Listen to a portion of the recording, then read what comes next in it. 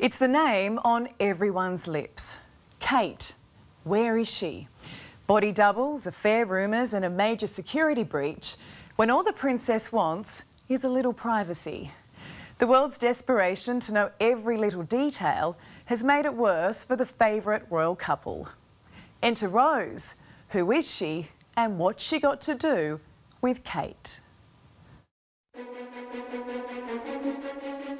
The royals have body doubles. But how do you know this? I read it. You read it. Okay. I read it. Oh my word. She's gone.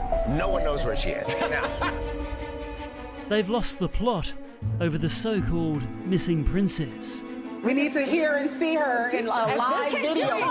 Just to let us know that she's okay. Princess Kate, a victim of runaway rumours, salacious speculation and callous conspiracy theories. It's been absolutely unprecedented. I've never known a time like it in all my years of covering the royals. This just seems like an extended episode of The Crown. Those childhood dreams of becoming a princess now dwarfed by a real-life nightmare, shocking even the most open-minded of royal reporters like Russell Myers. This has been absolutely outrageous. I think that at the very base, a lot of people have forgotten that there is a woman at the centre of this who has had a very serious operation, who has appealed for privacy. Privacy and princesses haven't exactly gone hand in hand over the years. Now the explosive media report, a staff member at the exclusive hospital where Kate underwent abdominal surgery, tried to get their hands on her medical records.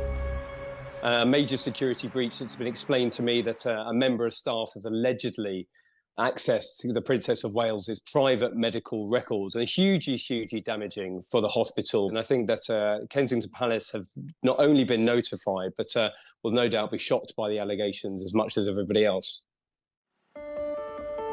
The London Clinic, which is also where King Charles was recently treated for a prostate issue, is renowned for being discreet and has long served the royal family. If medical professionals are allegedly accessing private medical data, the people who are entrusted with her care, then something has gone seriously wrong down the line. The latest development leaves UK royal watchers in no doubt the line's been crossed when it comes to Kate's health. The Princess of Wales, like any other citizen, has an absolute right to privacy, and I think that certainly we've seen the mainstream media absolutely respect that. It's social media which has exploded into this realm of conspiracy theory, which has unfortunately spilled over to US chat shows, pontificating about the reasons why she was in hospital. The mystery over Kate Middleton continues this morning. Conspiracy theories, well, they just keep on coming for the royal family. Across the pond, US entertainment reporter Sam Rubin makes no apologies on behalf of entertainment hosts jumping on the royal bandwagon. When you consider the treatment primarily on the far side of the Atlantic that Meghan Markle received, it was certainly harsher and meaner and more difficult than any kind of conversation that people are having about Kate. The Princess of Wales' brief and low-key outing since hospital, only fueling the fire that pics of her are fake. The speculators even going one step further. Is Kate still with us? At this point, it may be nice for her to at least poke her head out of a window or something in the flesh, because obviously this has just gone way too far.